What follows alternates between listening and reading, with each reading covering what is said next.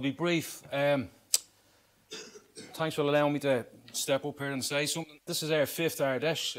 It's probably one of the most memorable ones, but thank you for the recruitment drive, everyone, the uninvited guests.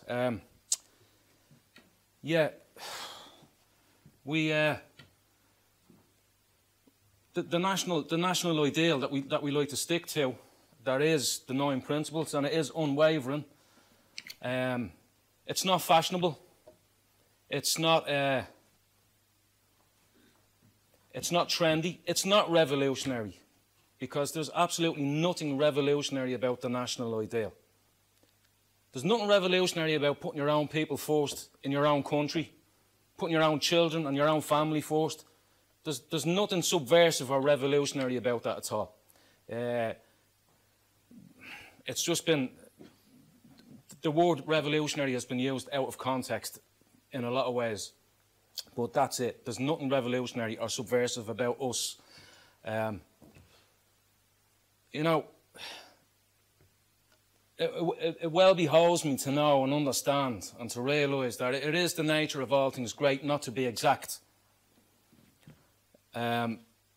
Cultures, populations, nature can overlap in certain ways. However, for the liberal elite, the liberal bourgeoisie, the arrogance of them to actually think they can plan a civilization. The Irish nation has come about organically through millennia, just as any nation has. It's born of the ages. We didn't get here overnight. And for an arrogant member of the liberal bourgeoisie, namely the government of Ireland, to actually think they can do it and to be cheered on by the liberal leftist media complex at every opportunity, you know, we're not having it. We are the opposition. We are the genuine opposition. That's why we don't get a look in the media. But that's okay, because we don't want any favours from them. We put our own work in. We knock on every door in this country. We leaflet every door in this country.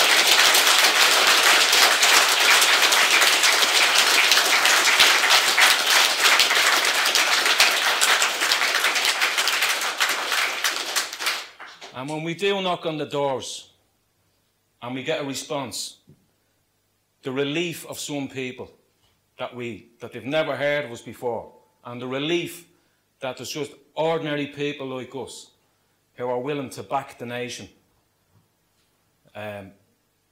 it's something to see. It really is. We also get the other side of it as well, where we're shouted away from doors, but that's all right. We'll take that. No problem. But yeah, the relief that, you know, wow, you actually exist. It's like when we do a banner drop. Trucks, cars, ordinary people beeping the horns up at us, giving us the thumbs up. We also get some obscene hand gestures as well, but that's okay, we'll take that. But people, there is a hunger out there. There is a hunger out there. You know, all you need is the power of sight to verify that there's just too much foreign people just coming in. They're just duck walking into the country. They're aided and abetted to duck walk into this country. And we've been made second-class citizens in our own country. Our children just won't get a foot on the ladder at all, you know. We want our children to flourish. That's what nationalism is about. It's about flourishing in your own country and being the best you can be in your own country.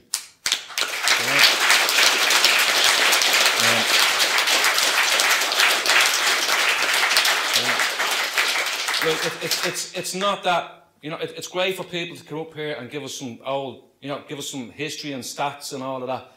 That's great to hear. It helps to understand them. But it's really not that difficult, what we're about. It's about putting our own people first in our own country, and never mind the begrudgers. You know, we've done a video there for a commemoration of Michael Collins, and I did say that, you know, the international finance capital and its barrow boys, which is the career politicians.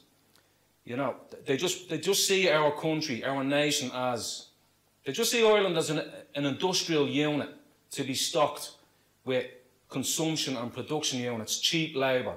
Well, we're not. We are the Irish, and we're not taking it. We're just not taking it.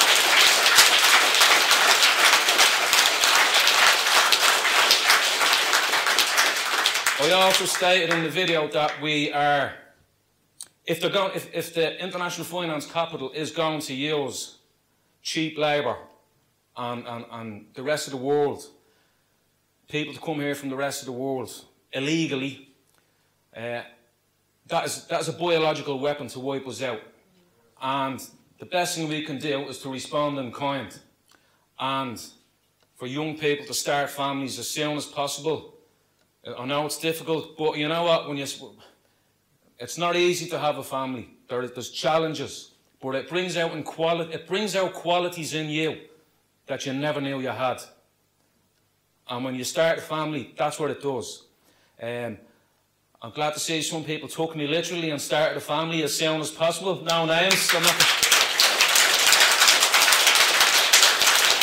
I hope my words had an effect. But it's well due good news, and thanks for taking my advice. So I can't say much more, but that's basically the bones of it.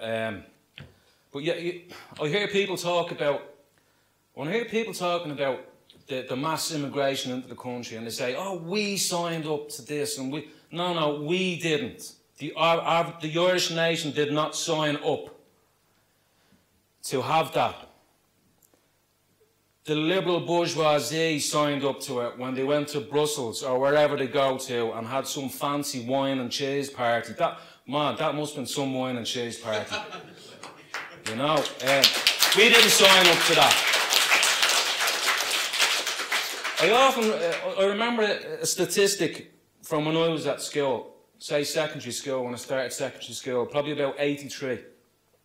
And it was this, that the population of Dublin was about 1 million people, and half of that population was under 25 years of age. That demographic, that was a booming population. That was healthy. Unfortunately, we were losing it to immigration. We were losing our best people, went all around the world, you know. And that's an argument that I hear people say, "Oh, sure, didn't the Irish go everywhere?" Yeah. We did go everywhere, but we went everywhere under a completely different set of circumstances than the people that are coming in here now. Completely different set of circumstances. The money it costs to operate the government, it's just such a bloated government. We don't need a fraction of it. And as Edmund Burke said, that governs least governs best. We need to cut back and get rid of the quangos, the NGOs, the whole lot of them. We owe them nothing. We owe the world nothing.